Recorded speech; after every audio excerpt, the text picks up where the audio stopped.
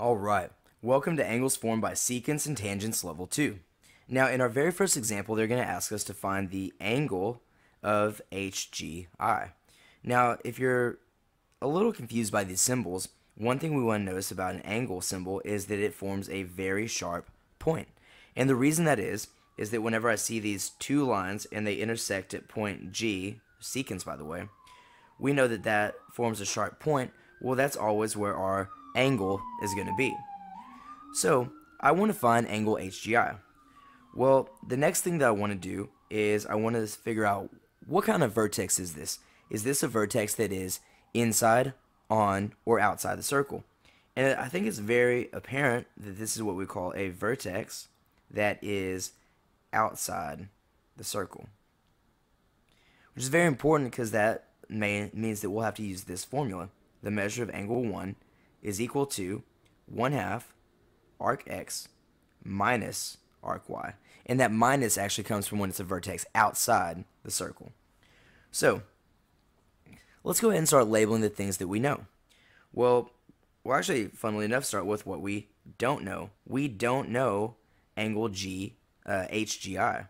So when I'm writing this, I'll still continue to write the measure of angle 1 equals 1/2 parentheses.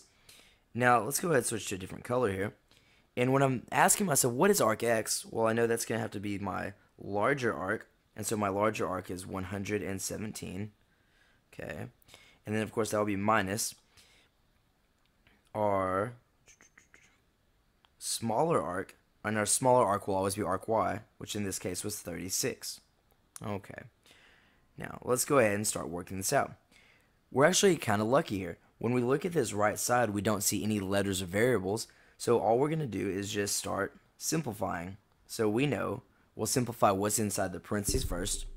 I would always encourage you to do this math using your calculator so you don't make a mistake. And so 117 minus 36 would give us 81. Well, now we know that when two things are side by side, they're being multiplied.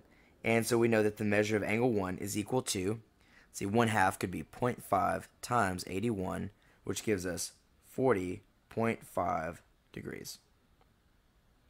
So I know that this angle right there is going to be 40.5 degrees. All right.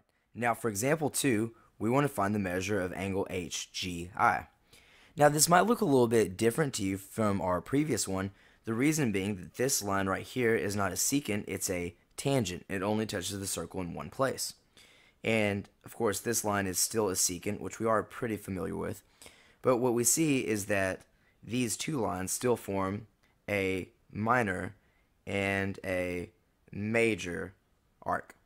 So this brings us to our very first question. What type of vertex is this? Is this a vertex that right here is inside, on, or outside the circle? And of course, it's pretty obvious that this is another case of a vertex outside the circle. In fact, whenever you have a secant or tangent, they will always form a vertex outside the circle. So this will bring us back to our formula that we've been using. The measure of angle 1 is equal to 1/2 arc x minus arc y. Now let's go ahead and start filling in the things that we know. Number 1, we see this symbol right here. We don't know HGI. And you can kind of match up this symbol with this symbol and understand, hey, that is our unknown. We don't know the measure of angle 1. That's going to equal 1/2 times, and let's see, for our arc x, I coded it using this red, and so let's see, we know our larger arc, arc x, is equal to 88, minus, and let's go to this magenta, this minor arc ji, which is 22 degrees. So let's go ahead and start simplifying. The reason we want to simplify is because we don't see any letter or variable over here to the right, so we'll just kind of follow our order of operations. We know the measure of angle 1 is equal to 1/2 times, and let's see, 88 minus 22 would give us 66. Now right here, we know that when two things are side by side, they're being multiplied.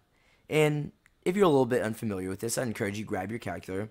1/2 you could write as 0.5, and let's see, 0.5 times 66 would give us 33 degrees.